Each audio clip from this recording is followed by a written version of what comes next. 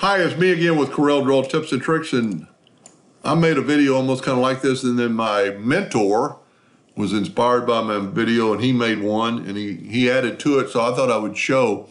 When you have something, here's your duplicate distance and your nudge distance. When you have something selected, it goes away.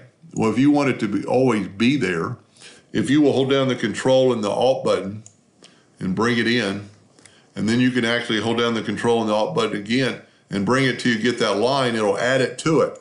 Put it in one toolbar.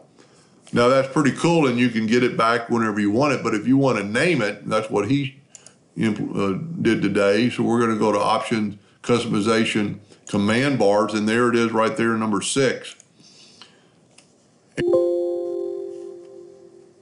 If you will click on the name twice and then just start typing,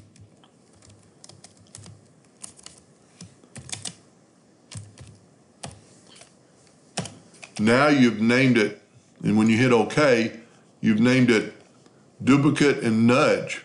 So whenever you want that, if you want, and you could park it up here, but if you don't want it all the time, all you have to do is click on your toolbar and go down to nudge and duplicate, and it'll bring it up.